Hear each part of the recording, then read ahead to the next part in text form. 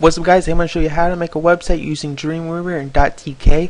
Now we're going to do a step-by-step instructions on how to do it. So we're going to do it manually, we're going to do it from scratch. So we're going to start from scratch, a black piece of paper and some pencils and such more, if you want to say it that way. So one of the things we're going to do is actually go ahead and download Dropbox. Now once you got Dropbox downloaded, we can go ahead and go into our C computer.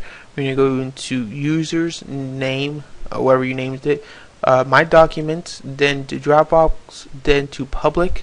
Now inside public you want to make a folder named what your website's going to be. So I named them mine YouTube website, and inside that folder you want to make an image folder. And I already went ahead and downloaded a picture. It's a small picture, it's 700 by 525, so it's a good size picture. And once you download that, you need to go ahead and download Dropbox, or actually Dreamweaver. Now once you got both of those downloaded, you want to go to site, new site, and you want to search in here.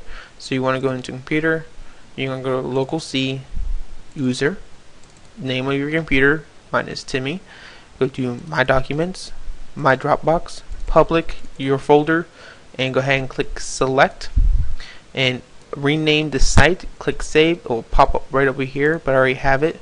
So once you've done that, you should get just a folder. You shouldn't have an index file. Right click, new file. You want to name it index.html like this. I'm just going to go ahead and delete that. Yes. Now you double click on index.html. It should be a white background. Open up the folder and drag and drop the image right into here. Click OK. And I don't think you can move it around, but you could make it bigger if you wanted to, but that's gonna pixelate it, so we're not going to do that. We're just going to delete that and drag it back in here for the actual size. Go ahead and click Control Shift S, and this should be under computer, Timmy documents, Dropbox, public, YouTube, and inside here should be your index, or this is where you're going to make your index. Click save, and I'm just going to go ahead and overwrite it. And you can see if you go back to that folder inside of my computer, you should have image and index. If you double click index, it will bring you right here under construction.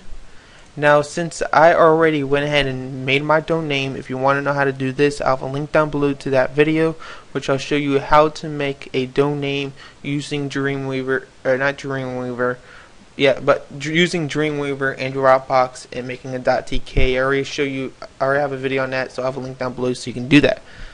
So I already went and set mine up. You can go to YouTube website.tk, which go to that. This is actually the website we're going to be working on. I'm going to show you what I do, and you can go in and look at it yourself. So this is the first tutorial of what we did. So we just basically made an under construction picture and just threw it in there, and this is it. So hope you guys enjoyed. Just a quick little hint: you don't have to have Dropbox open every single time, every single day. But if you want to update your website and you're working on your website, make sure Dropbox is open for it to update on the Dropbox servers up on the internet, so it can update the .tk domain name. So I hope you guys enjoyed. Once again, go ahead and check out yourplace.com and twitter.com/TimmyAmont, and go ahead and hit the subscribe button if you liked it. We are actually jumping in subscribers. Thank you guys very much. Hope you guys had a great holiday, and I had a great birthday since today was my birthday, and I'll see you guys later.